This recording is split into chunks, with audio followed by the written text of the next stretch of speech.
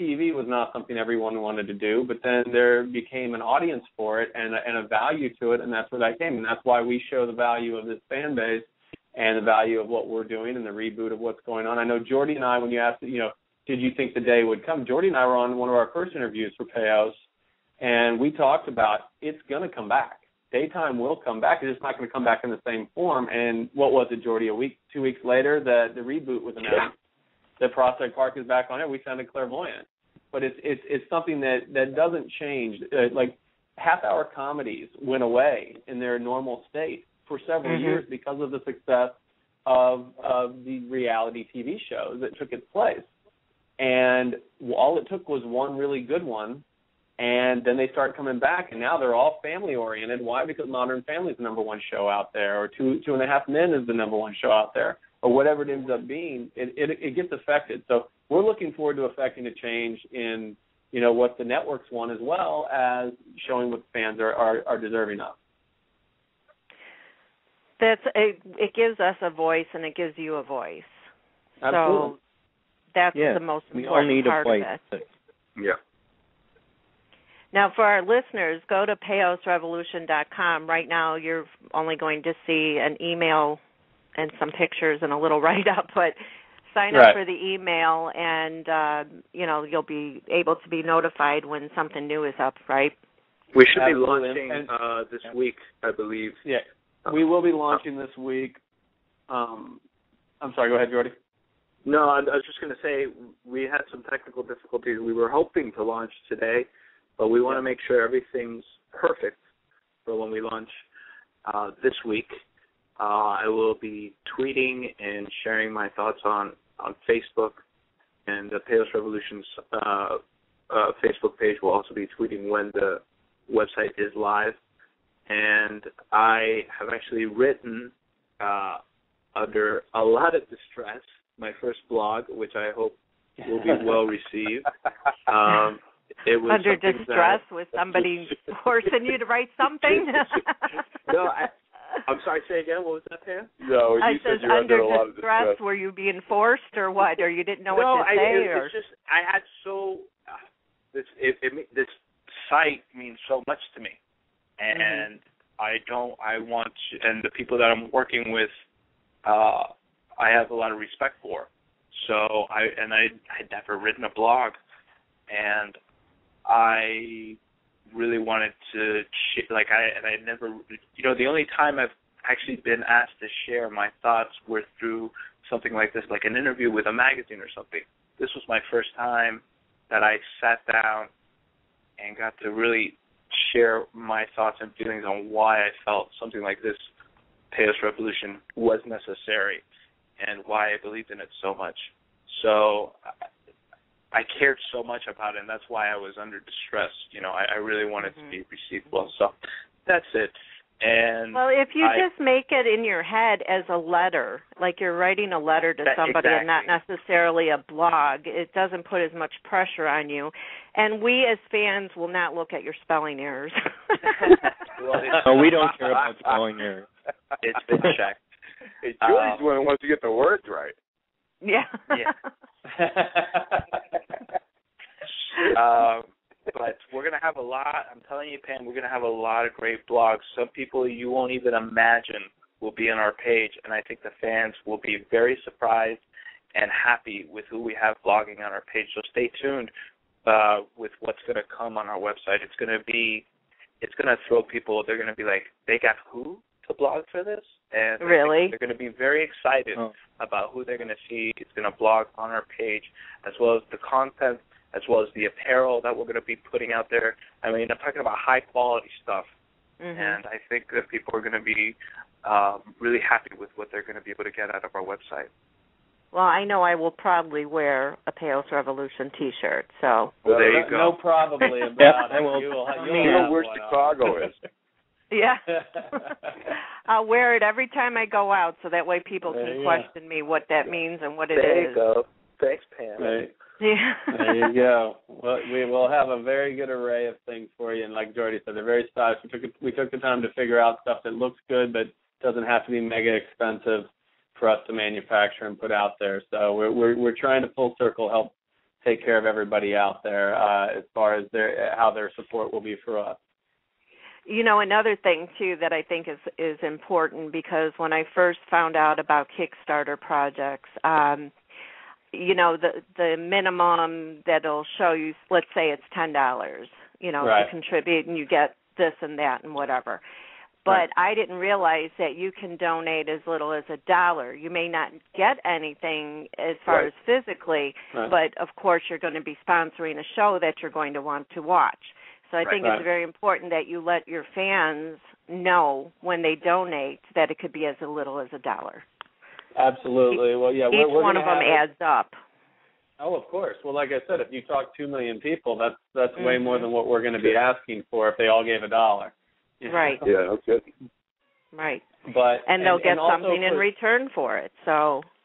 Absolutely. Well, and also for the fans to know that if you go to what you said about our website right now, if you go there, there's just a splash page where you can give us your email address so that we can notify you as soon as everything is ready and rolling. But also it really will help us if you go to our Facebook page and our Twitter as well, and just like our Facebook page and keep raising those numbers so we know who everyone is and we can get out to the masses in more than just one way.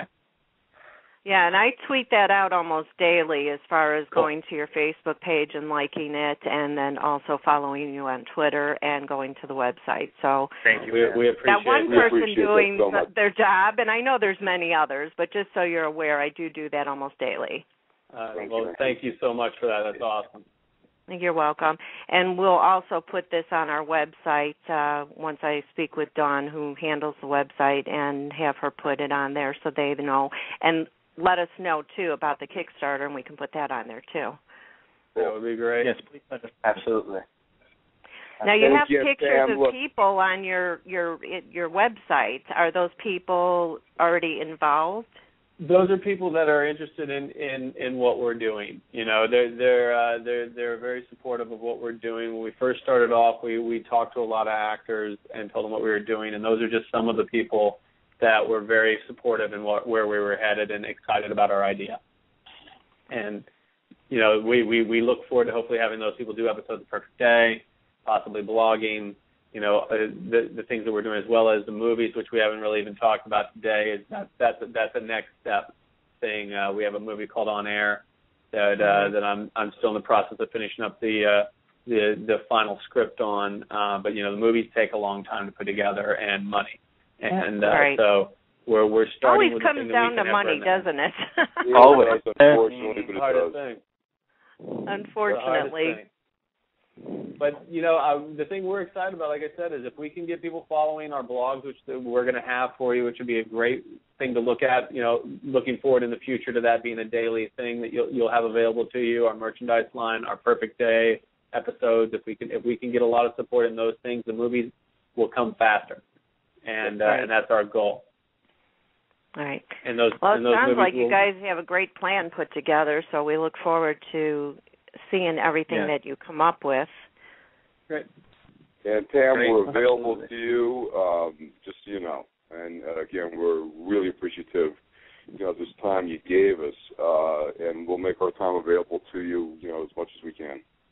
Oh, thank you. I appreciate that, because we'd love to have you back once some of these things kick off and be able to discuss them. I love the little teaser you have for On Air, and I just thought that was perfect. No, I love that too. We're in the process of putting together a teaser for Perfect Day as well. So. Oh, good. I look forward we'll have to that. Something else to look at. Well, it doesn't hurt to go back and look at the teaser that you already have on air, you know, a few times, because I get such a kick out of the lines, you know, like, how could they do this to me, you know? I've been with them for 10 years. But it's a great project to bridge the gap between what's really happening and what we do in our fictional movie as well. So, and it also fits to, again, everything you're working with Save the Soaps, everything we're doing with PAOS Revolution it really is that. You know, after 10 years, you know, John gave 18 years of his life to General Hospital. On top of other things that he did, he was always there with them. And Jordy was in and out of the daytime world. I was around it since I got here, but all my children were for the last year and a half, 2 years of that show. it's a part of your life, and it's a sacrifice to be available to those people, especially maintaining everything else in your life. Like you guys maintain your work, so do we. I mean, we have production companies, and John and I coach outside of the daytime world more so than we even do in the daytime world. So. Right. Well, Jordy, what are you looking forward to most of going to Prospect Park and reviving Dr. Castillo? Pam, I am so looking forward to. I really couldn't tell you. I don't know what this whole thing is about. I know that the Castillos are going back. I've spoken a lot to Lindsay, who plays Kara, my sister.